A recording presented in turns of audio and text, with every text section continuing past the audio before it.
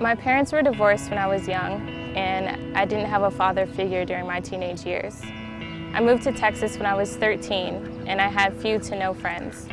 I felt like I needed to fit in. I was close to my mom, but for a long time I was angry about moving, so I distanced myself from her.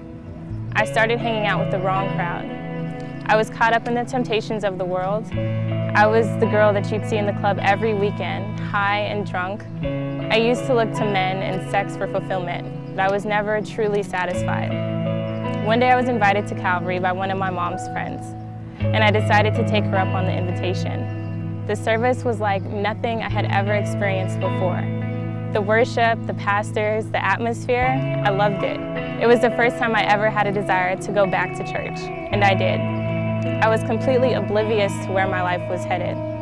Once I came to know Christ, He showed me the value of myself and the changes that I needed to make. I prayed the prayer of salvation, and I could feel a sense of comfort. The following Sunday, Pastor Ben announced the plunge, and at that very moment, I could feel the Holy Spirit pulling me and telling me to sign my name on the list. It was the best decision that I've ever made.